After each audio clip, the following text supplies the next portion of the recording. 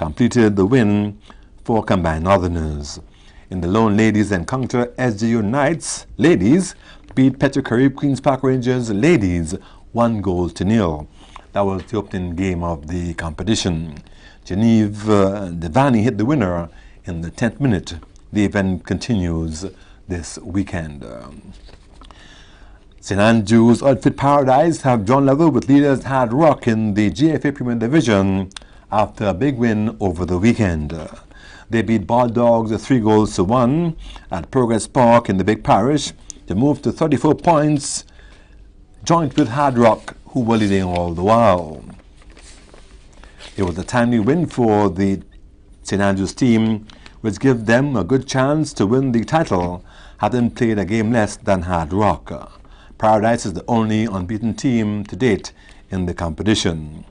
Hard Rock slipped up badly, being beaten 2-1 by Eagle Super Strikers in the St. Patrick's Derby. It was the second loss this season. Third place Queen's Park Rangers moved to 30 points with a 1-0 win over Fonctionnaire United. Fonctionnaire United had beaten Rangers by a similar margin a week ago. Hurricanes, meanwhile, beat 5 Stars 4-0 at the Alton George Park in Victoria, while GBSS and Happy Hill played to a 1-1 draw. That game being played at the Boucher playing field. That's sports. I'm Trevor Thwaites.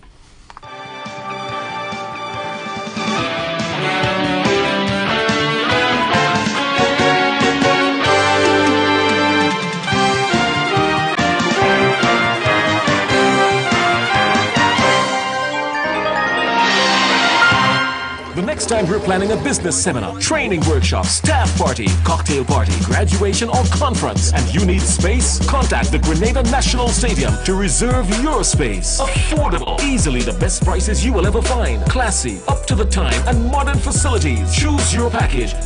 Tell us what you want. Contact the Grenada National Stadium on 435-2007 or book online www.grenadastadium.com. www.grenadastadium.com. The Grenada National Stadium, a world-class environment catering to the needs of our people.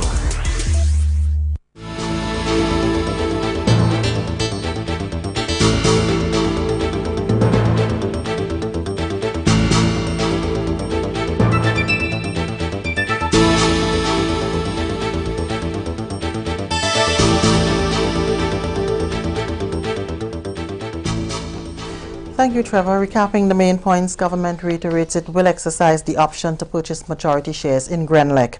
New system of managing abattoirs and markets soon to be in operation, and agreements signed between 2 companies and their bargaining agents. That is the GIS News. I'm Leslie Ann Johnson Cornwall. On behalf of all those who made it possible, we thank you for